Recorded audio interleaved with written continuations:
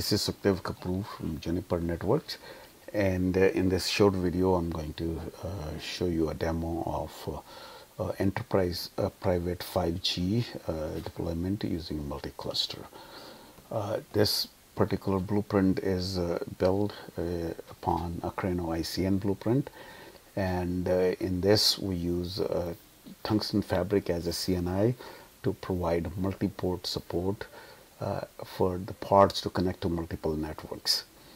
Typically in ICN blueprint, Multus is used to provide that functionality, but since the tungsten fabric CNI has a multi-port support, therefore we will use that to connect the parts to multiple networks. Orchestrator in this case would be EMCO, which is Enterprise Multi-Cloud Orchestrator, and the 5G core will be free 5G software. The physical setup is essentially two clusters. Both are running tungsten fabric, and tungsten fabric uses BGP control plane and data plane to provide the connectivity and the networking for all the services.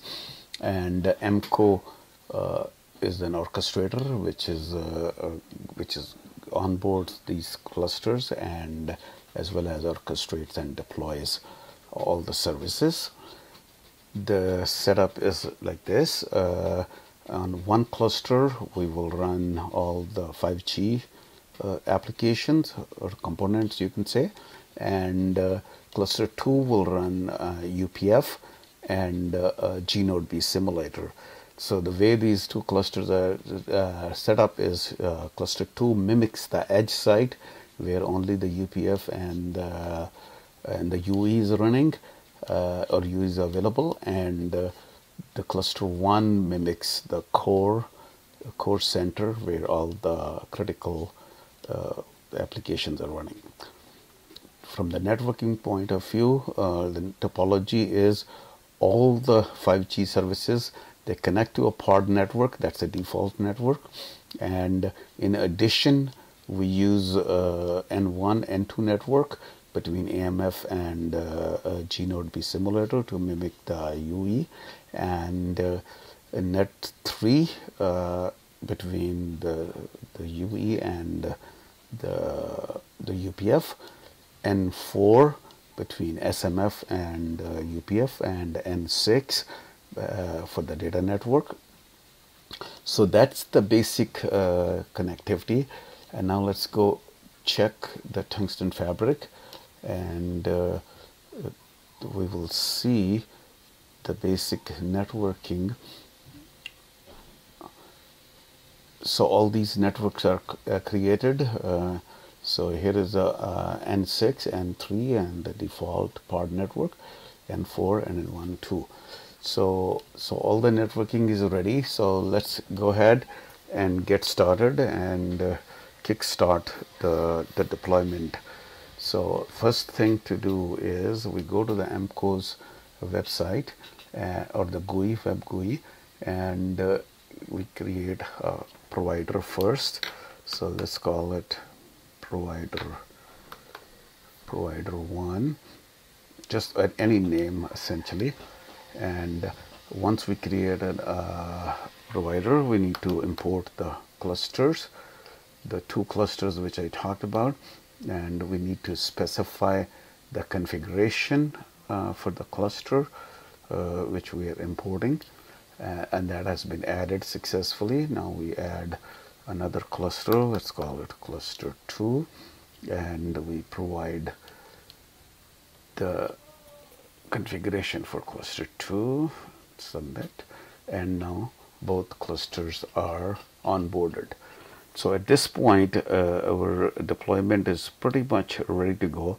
Now let's go into our clusters and do a quick peek at what's running.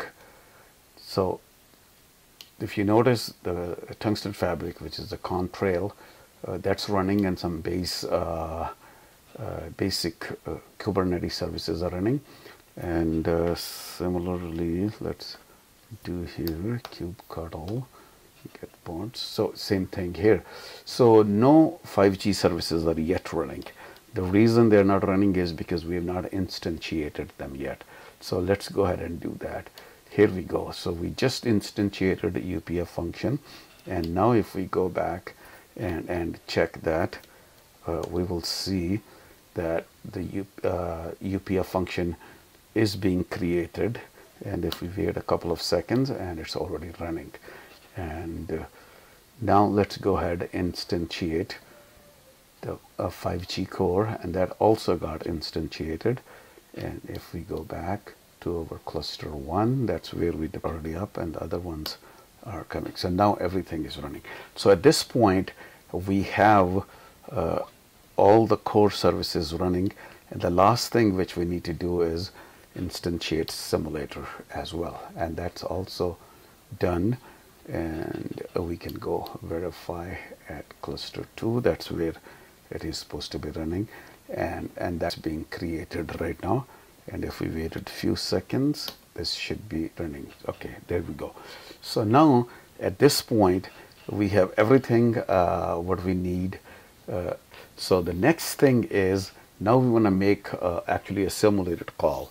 In order to make a simulated call, what we're going to need to do is we need to create a subscriber. In order to create a subscriber, we need to go to 5G web GUI and create a subscriber. In order to connect to the web GUI, we need to know the port, and to get the port, let's do this. We need to get kubectl get services grep web.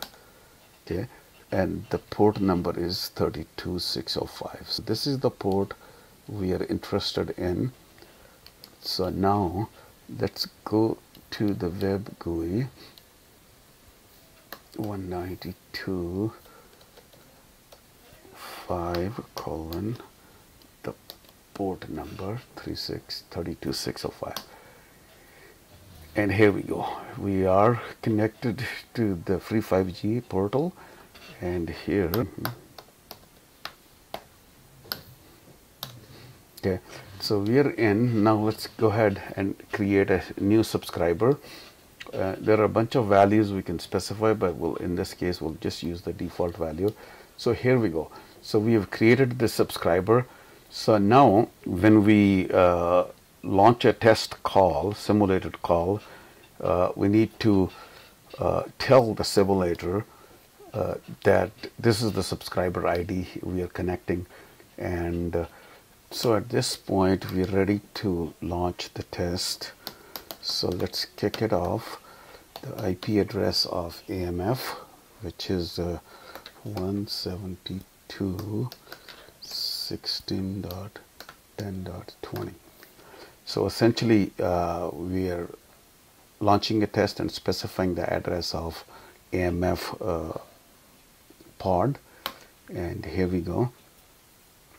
So in this case what will happen is we'll establish the session with AMF, and which will in turn create a tunnel from the UE to the UPF function, and eventually the packets will start to pass through.